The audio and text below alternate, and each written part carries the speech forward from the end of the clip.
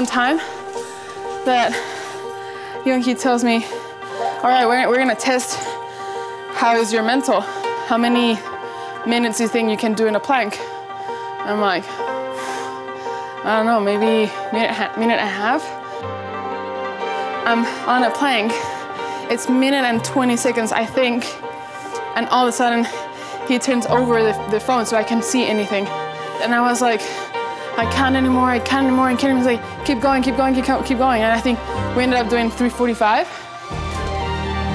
Sometimes you put yourself so many limits, and when you just let your mind free or your body free, it's like, what do I have to do? Just do your best. Whatever it is good. And I feel that if we focus more on that, the better version of ourselves comes out.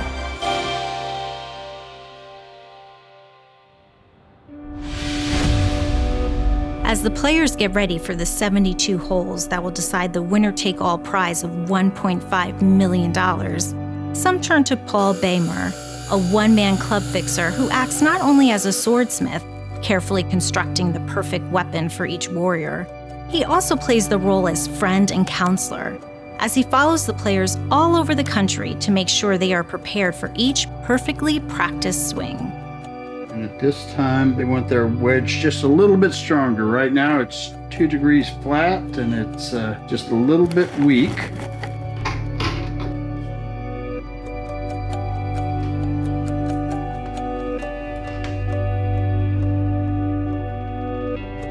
And that got it right on the number.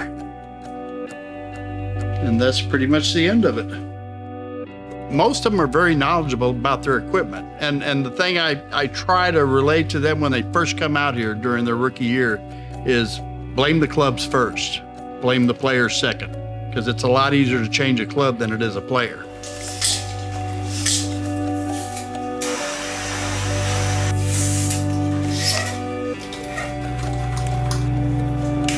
The people I get to meet out here, and they're so varied from so many different cultures. It's amazing the number of friends I have from all over the world now because of this job, and I'm very blessed to have that.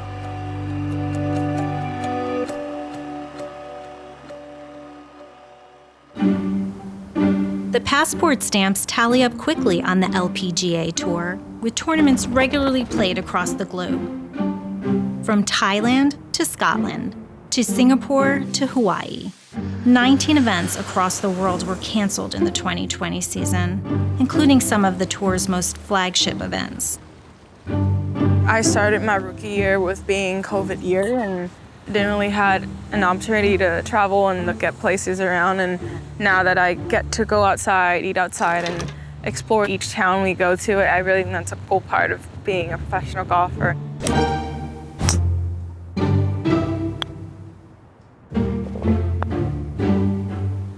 I just feel like counting down the days until off season now, I feel like it's been long. And you know, when you play and be in contention a lot, it just gets really mentally draining because all the adrenaline and stuff. So I would say I'm a little bit beat up, but I'm just excited to finish out strong and have a nice off season and try to get better. All around Naples, players are gearing up on the final hours before the tournament tees off on Thursday morning. Some taking their mind out of the game entirely, choosing instead to put their energy into a different kind of competition. Ooh, that was aggressive. Just like you hit your driver, Allie. So the biggest thing in pickleball is you really want to keep it low over the net, because once it gets high, you can get slammed on.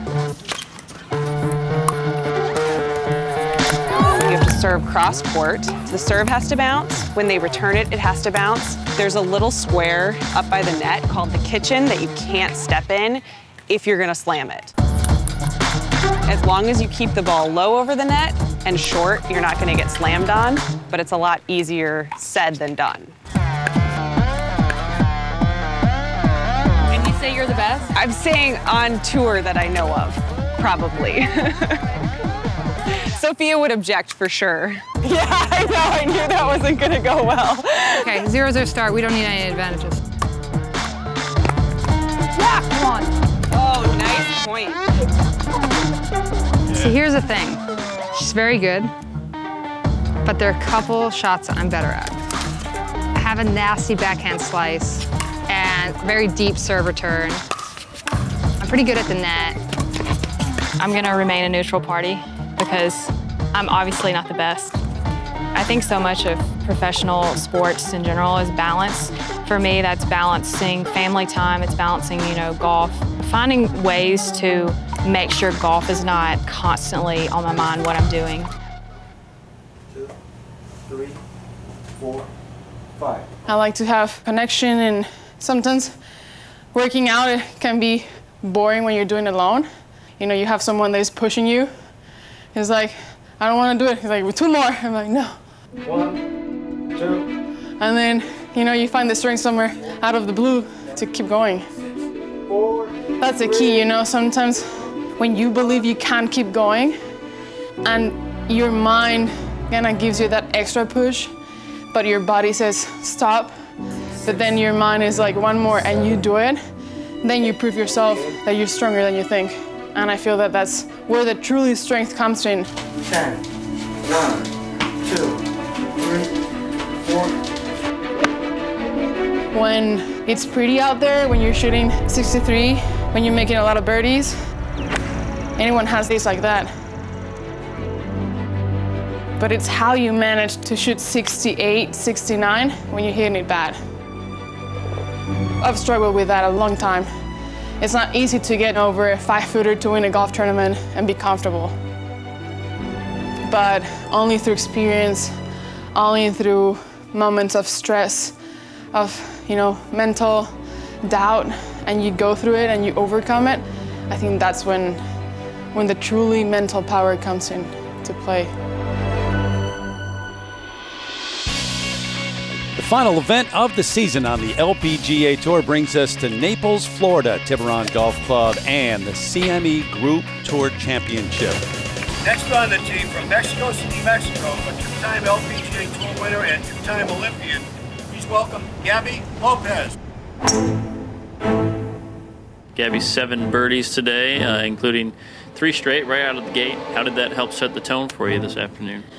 Pretty nicely, of course. It's really nice to start the round with 3 birdies in a row. I was just very comfortable with, my swing out there. I was really very comfortable to get aggressive to certain pins that I was probably having the perfect number, the perfect club. I feel it's just you talking to yourself and not letting your mind talk to you or your emotions talk to you and take over your nervous system.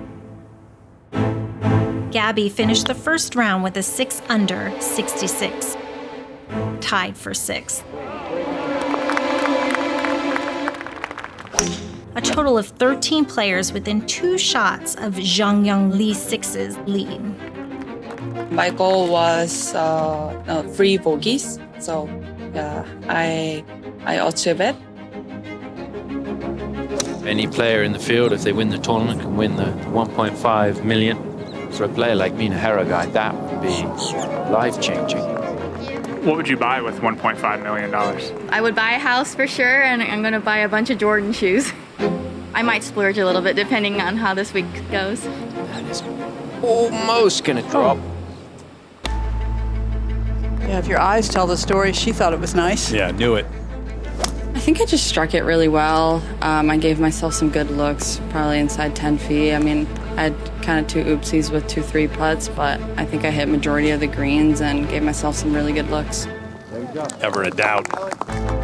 I'm just trying to focus really on my body and being mentally and physically prepared into these next couple days. But I mean, we're here. Everyone has a chance to win 1.5. Everyone's playing good golf, and you need everything to be on your side to win. So I just tee it up and I just try to take it 1 shot at a time. Yeah, red is perfect. You can see that ball's bang on line. As boring as it sounds, I like that game plan. You turn on the TV and you see Lydia Ko makes golf look fun. She's fit. Jin Young Ko the same. And then you see Nelly and Jessica and Lexi and all these girls. And you've got all these young women sitting at home watching these girls. They look like athletes, they swing like athletes. They're composed, they're professional. I think that this level now, the men and women's skill set are as close as they've ever been in all my time on the tours. When paradigms shift, it's really slow.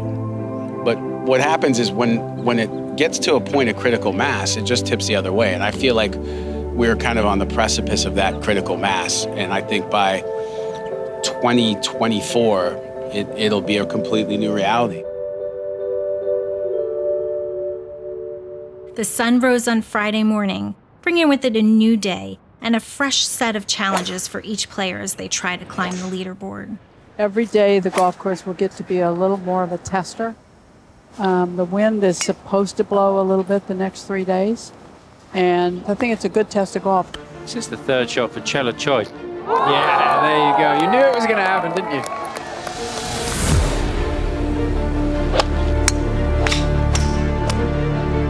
Little breeze helping flags still, though. This is right at it. Oh, yes, it is. Now Lexi for the par. Oh, that is so disappointing. It's a little bit windy out here today. It was a little bit wet yesterday. Yeah. How different does the golf course play in like, I guess in 24 hours with such different conditions? Yeah, it was 2 very different days. It's firming up with today with the wind, just drying it out a bit more. But this wind is kind of what you expect in Florida. I mean, there's usually a constant 10 to 15 mile per hour wind always. How about Jin Young Ko, that left wrist injury? Yeah, Terry, I had a chance to speak with her team, who tells me that Ko has been dealing with pain. The injury flared up again last week at the Pelican Women's Championship. And when I asked if Ko would physically be up for playing the rest of the week, her team tells me they're hopeful she'll be able to continue to play. And one way she's been trying to mitigate the pain is just by not practicing. How's your wrist doing? Well, my caddy said yesterday, number 11, this is no point if you have really bad injury. You can withdraw or whatever. But I said, yeah, I'm sick right now, but I don't want to withdraw. I wanted to play till 18 holes yesterday, and I had icing last night, and it was getting better. So she is now in a tie for second. What's it say about your confidence level that you can go onto the golf course without hitting a full shot in practice and going out and shooting the scores that you shot the first 2 days? I don't know. Just hit the ball straight and just choose right club and choose right direction from the wind and read a break right, and yeah, just enjoy. It's fun.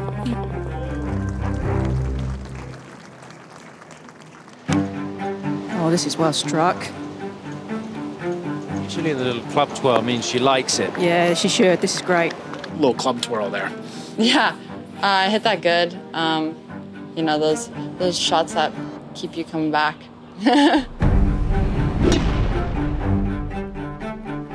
Wind really blowing here. Georgia Hall to finish at 9 under. Knew it early, had the walk. Looks confident right now.